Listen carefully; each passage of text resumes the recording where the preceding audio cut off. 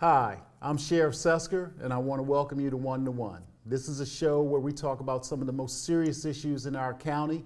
Some will make you feel uncomfortable, but they're issues that need to be talked about. Today I have a special guest. His name is Mr. Earl Burke Bay. Yes, sir. And his story is very compelling. It's a story about faith and determination. Mr. Bay, welcome. Yes, sir. Thank you. All right, I'm glad to have you here. Yes, sir. So, Mr. Bay, please tell us about yourself and your background. Yes. First of all, approximately 41 years ago, I was involved in a crime. I was the wheelman, I was the driver, and the crime happened in Anne Arundel County, and the crime involved a murder robbery, and it actually turned into a felony because the robbery is the aspect that turns it into a felony. And so, to make a long story short, from that, because I was the driver, I was sentenced to life in prison. I knew that from the beginning, my mother and my father often talked to me about having faith and how God was going to bring me through this. And so, as I'm in prison and doing this bit, I'm keeping conscious at all times that God will prevail in all situations. And so I got involved in different programs. For instance, I got involved in the college program. First, I stopped school in 11th grade when I was home prior to being convicted. Mr. Bay, let me ask you sir. this question before we start going any further. Yes, sir. Now, you said you were the wheelman. You were convicted of a felony robbery? Felony murder. Felony murder. Right. Okay, so you were the wheelman. Yes. So you did not have any direct connection other than driving, I guess, the accomplices to the site that you guys were going to rob or something like that? Exactly. Okay, so now what I want people to know about this interview right here, this show right here, this is not us condoning anything that you did. Absolutely not. You know, we're not condoning that, and you are a person that served your time. Served my time. You were originally sentenced to life in prison. Yes, sir. Okay, you were sentenced to life in prison, but through an act of Congress, your sentence was reduced? Actually, the parole board. Parole board, okay. Yes, my sentence was, I wouldn't say reduced, my sentence was put on the basis of having me paroled out of the system, Okay. because I had, the parole board acts as an agent that can modify and change things within your prison sentence. Okay. So basically, they saw that I had achieved so much in prison in these 41 years.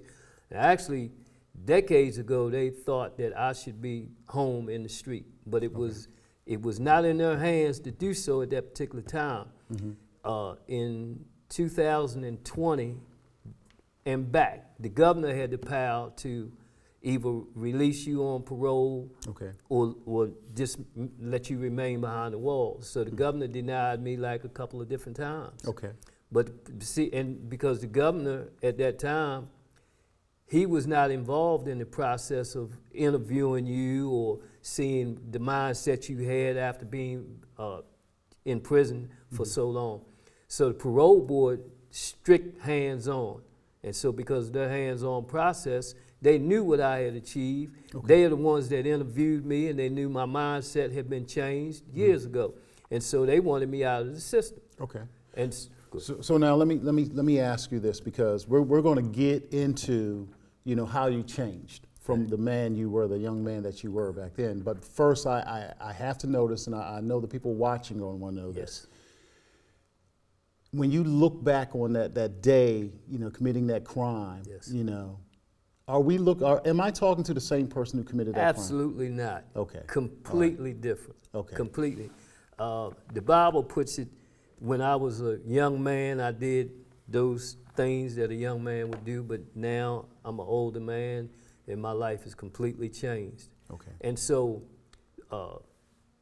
the process of changing, education is one of the greatest assets that a man can have to change his life, because the prime motivator for change is dissatisfaction. Mm-hmm. So I look back at the crime that I committed. I'm kind of like seeing it in a different way after being in prison for a certain amount of time, and I'm saying I regretted that. I absolutely regretted that to the point of having remorse, and so much remorse that it changed my whole life. And now I know, I said, one day I'm going home. Okay. But the thing of it is going home, what are you going to offer to society? What are you going to have to maintain freedom? Right. So when I start looking at that prospect or that aspect of my life, I knew I had to get educated. So I finished my GED, got that within 6 months of the school program. And so some of the guys that was involved in the school program said, now what you gonna do? And so they recommended me to go to college, Coppin State University. Okay. So I went to Coppin State University, got my Bachelor of Science degree in Applied Psychology, got a minor in Business Management, and got a minor in Sociology. Okay. And so now, after achieving these things, I'm still behind the walls, and I'm thinking we put a program together to help to bring guys up out of these gangs. Okay. Before we talk about that, yes. Now you're in prison. You're looking at life. Looking at life. What was the motivation to say, hey, I'm gonna get my GED. I'm gonna attend classes at Coppin State, but you're still behind the walls. Still behind the walls. Where's the motivation? Most people would be like, you know what, I'm just going to do my time in here and do whatever I have to do to survive. But you decided, you know, and I'm thinking there's probably some negative influences in prison. Absolutely. You know, but you decided to stay away from that and say to yourself, I'm going to do this. Where did that motivation come from? First of all, the dominant aspect of the mindset behind the wall is to involve yourself in everything that is negative, because you're talking about doing a lot of time behind the walls. So it's like artificial escapism, the drugs, all of the illegal activities behind the walls, because there's many things that is negative. I mean, probably 90% of the things behind the wall is absolutely negative. Okay. But what you had to do, I think I got connected with God in such a way that my faith brought me through it, and my faith told me that you're going home one day now, but how are you going home? Because you can go home ill-prepared, misunderstood, and ill-equipped. So I knew I had to get this education, and that gave me motivation. Okay. You know, so I put God first and foremost in everything that I did, everything that I achieved, and He's still a dominant part in my life right now. That's the only reason, and we'll talk about that later, what I'm achieving now. Okay. Good. So now you're telling me that you're in there and you got your degree and stuff like that. So now you're trying to help other individuals. Exactly. So tell me about it. Matter of fact, at least 6 or 7 of the professors that were instructors in the college program advised me to do that, to help others. They said, now you got your degree, what are you going to do with it?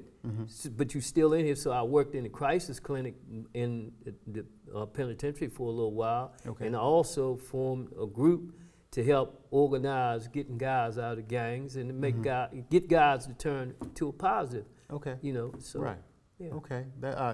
Believe me, I applaud you on that part, because most people who are in prison, you know, they cannot see the light. They cannot see the light at the end of the tunnel, and then they get involved in other things. That's right. So what you've done with your life is you've taken a negative thing. Exactly. You know, and I'm not minimizing what you did. I'm not minimizing it at all. Not at all. Because there's victims out there, still out there, who suffer from, you know, your actions that day. Exactly. But what I am saying is, you turn this into something positive where you're helping other people, so they won't go down that same road you did. Exactly. Right. So they don't have to experience that. Right.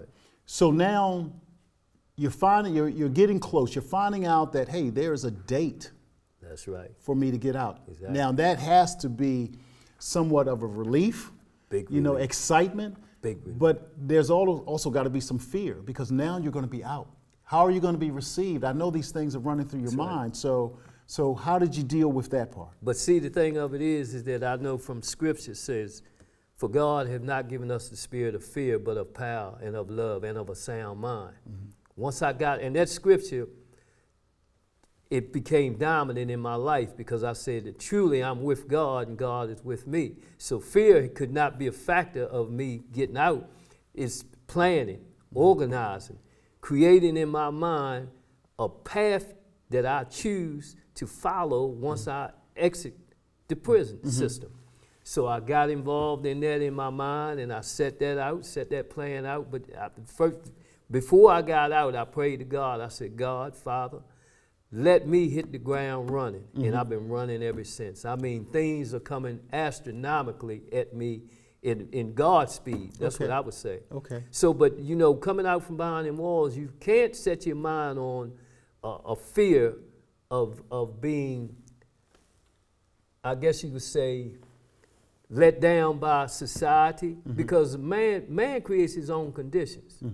If you come out with a positive mindset and you have set goals for yourself to achieve, and you begin to get on that road and achieving these goals, you're going to achieve them, and people are going to help you. Okay. Because that's the mindset that you've set on yourself, and that's the way I set myself. And I come out and I ain't missed a step. I have not missed a step. Good. So. Now I know that when you came out, you know, you probably had some family, I would think, that would help you. Yes. But there was one person that probably did a lot for you, and his name is Officer Horn. Officer Horn. Officer Horn from Annapolis City Police Department. Right, exactly. And I know him and Chief Jackson. Chief Jackson. They have a program there that I think is probably one of the best, if not in the state, on the entire East Coast, dealing with people like yourself who are re-entering society from prison. Yes. Can you tell us about Officer Horn? Yes. I think within 2 days of being home, I met Officer Horn, and he offered to get me involved in certain programs, and so much so that the project that he has, re-entry project that the Anne Arundel County Police Department has, he made me a part of that process. Now let me ask you this, because I want to make sure we got this correct. Was it the Anne Arundel County Police Department or the Annapolis City Police Department? Annapolis City Police Department. Okay, all right, Annapolis City, go ahead. Okay. So he involved me in his program as a spokesman for when you exit prison.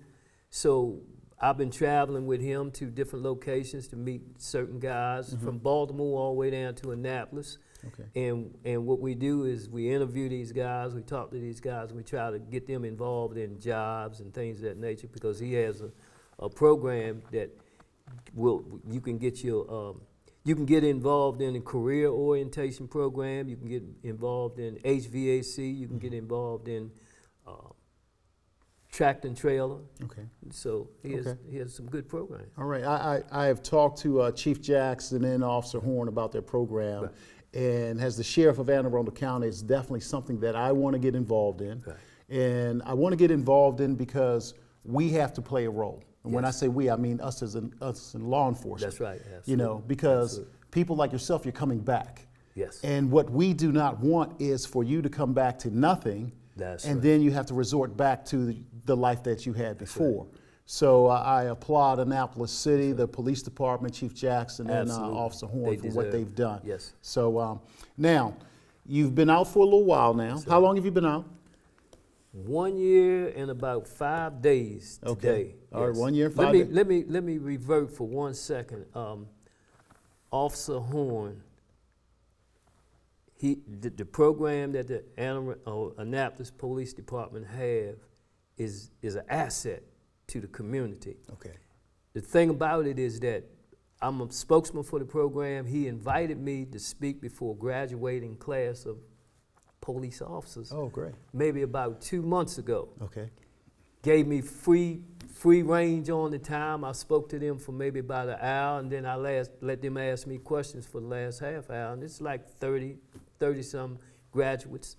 And we had a ball. And so the thing of it is that because you touched my heart when you said that we, as you know, police and everything and sheriff's office, have to do what we have to do to help guys re-enter and get a good aspect on being positive into the community and doing something that is right, because they come from behind them walls where we don't know how many years they spent and what mindset they had. Right. So I also spoke to the officers about how you approach certain situations and things of that nature.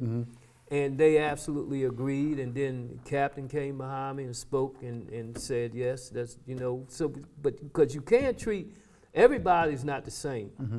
Some cases take more, some cases take less. Right. But the thing of it is you have a mindset that you want to help this person. And when you, it's just like when I got involved with Mr. Horn and I seen he wanted to help me, that changed my mindset into some more positivity. That was a great thing. Okay. So now you're gainfully employed. Gainfully employed. Okay. You also have your own place. Had my own home. And you were just telling me you had a car, but you went and Jeep saw Grand another Cherokee. Okay. And now I have a brand new GMC. Okay. 1500 Sierra Elevation. Okay. All right. And that's what I wanted. Good. I wanted that. Good, good. Yes, sir. You know, these are the things that the community needs to hear. Yes. Because we always think about when people are coming from prison, you know, they're going to be a drain on our society. Right. They're going to be a part of the welfare program. They're going to be a part of this. Right. You know, they're not going to right. work. That's right.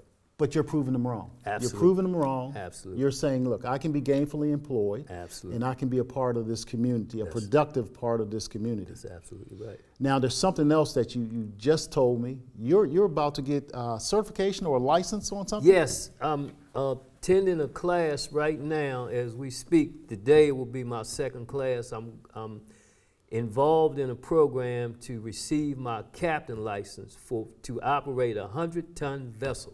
Okay. So, like, as I mentioned, well, I might not mention, but I worked on the water years ago.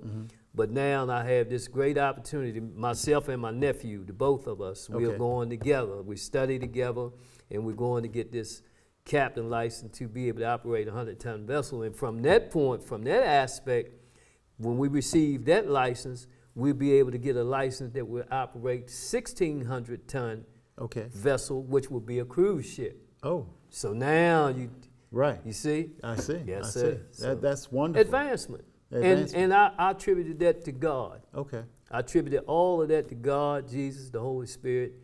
Staying on that positive course, allowing yourself to be directed, guided, and led by the force of God within you. Because every man has an aspect of God in him, but he has to tap into that. Okay. When we come out of prison, while we are in prison, I know hopefully some of the guys behind the walls will see this, but while you're still in prison, you have an opportunity of a lifetime because you have a library, you have all kinds of resources behind the wall to be able to put yourself in a situation to be an asset to the community that you're coming home into, instead of a liability. Yeah.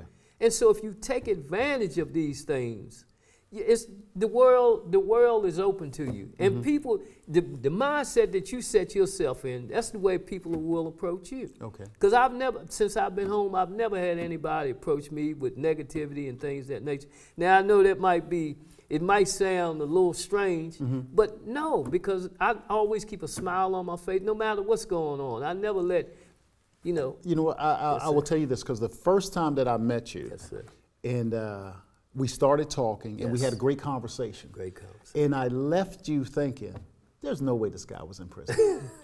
There's no way, because, you know, now it's been a year and some months, but you had really kind of like just got out back then. Just got out. But your mindset, you were so positive. Right. You know, you were so positive, and I said to myself, because I was running for election, I was running for sheriff at the time, and I said, when I win, because I was being positive, absolutely. When I win, I said, we're going to work together. Yes, you did. I said, because you have a compelling story that people need to hear. That's right. See, in law enforcement, you know, our primary objective is to remove those who do wrong from the streets. Exactly. As you should. As we should. That's right. I'm glad you said that. That's right. Yeah, because people need to be removed from the streets. That's right. Now, I believe in our justice system. Absolutely. I believe that when you go in, there's a system of rehabilitation. Absolutely. So when you come out, you're going to be better than what you were when you went in mentally. That's right. You're going to have to work harder to get started again.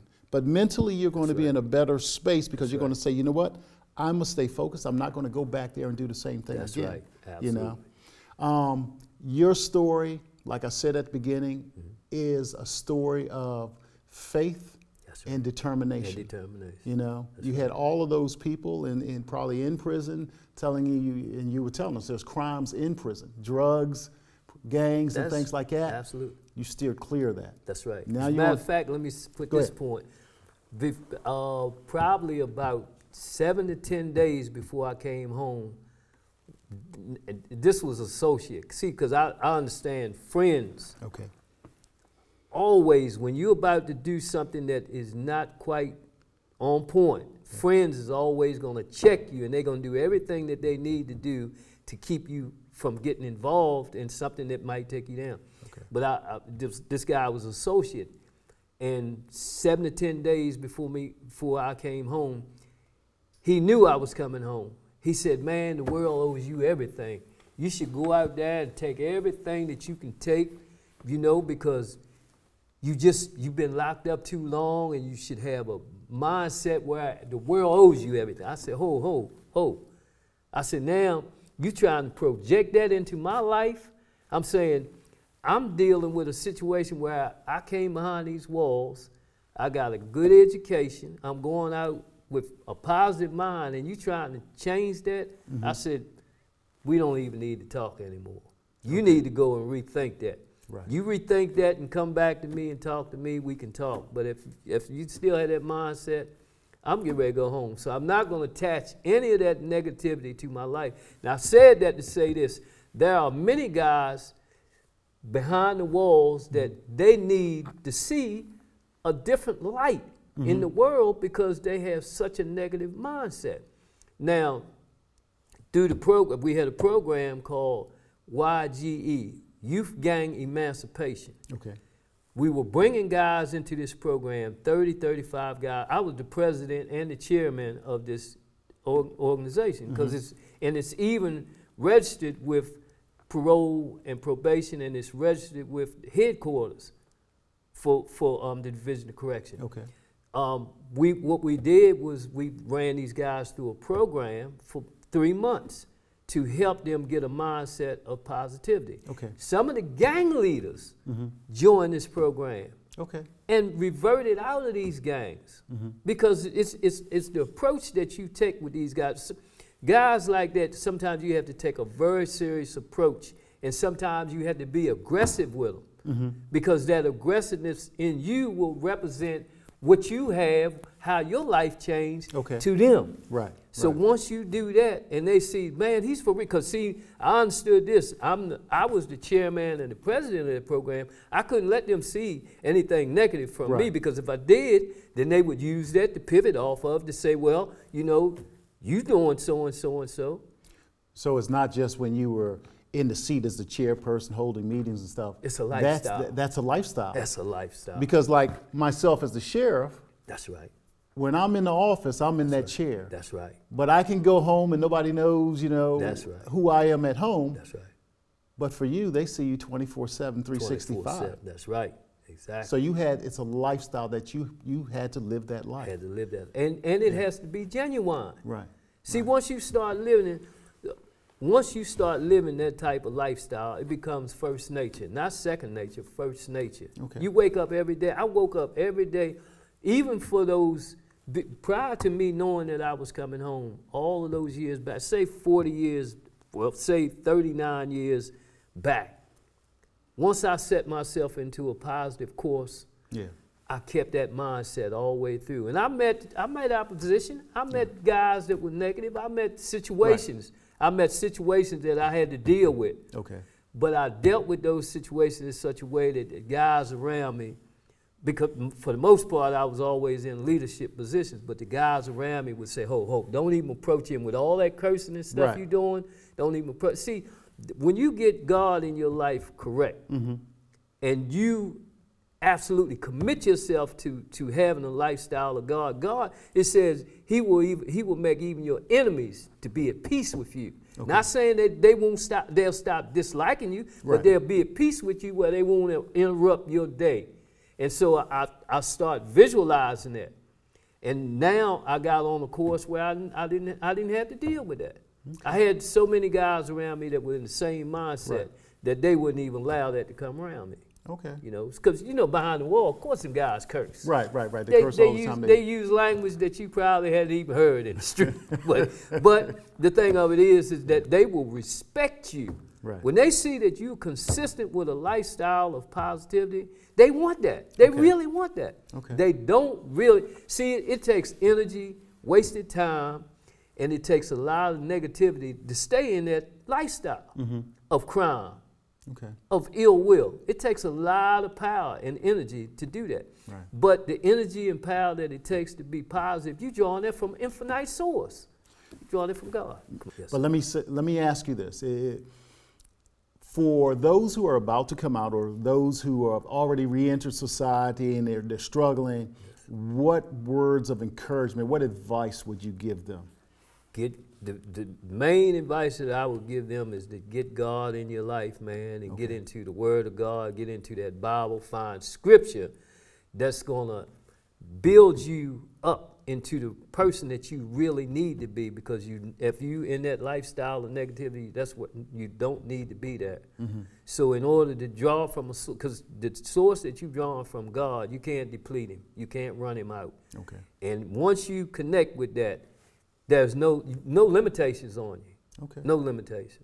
I'm saying, just to go back to the things that I've, you know, within 10, because I asked God to bless me to hit the ground running. Within 10 days of being home, I had my vehicle. I had a vehicle, Grand Jeep Cherokee, before I even got my driver's license. Really? God, yeah. And so I had my driver's license within 15, 20 days of being home. And so I went to get an apartment. I got a house within 3 months of being home. So I mean, you know, I'm just showing everybody that's watching this, God in your life, there's no limitations. You take God out your life, everything is you blind. You really walking down the road blind. Anything might jump out at you. Anything might happen. Come on, Mr. Burkbay, I want to thank you. Yes, sir. And let me say this. One of the things that you said, well, you said a lot of things, but one of the things that you said that really resonated with me, and I hope it resonated with everybody that's watching, is that, and this goes for anybody, if you've never been in prison or if you're coming out of prison, you said when you got out, you realized basically that the world didn't owe you anything. Nothing. Because you understand that if you want something, you got to work for it. That's right. And that's what everybody needs to understand, our young people, our older people. If you want something in life, you have to work for it. That's right. And if it's hard to obtain, it's because it has value to it. There you go. It has value to it. That's it. So again, thank you for coming. And it's been my pleasure. Yes, sir. And I look forward to working with you in the future on some other things, hopefully some reentry programs. And I want to thank everybody for joining in. And I also want to thank the Annapolis City Police Department for the wonderful program they have there. Chief Jackson, Officer Horn, I want to thank you for everything that you do.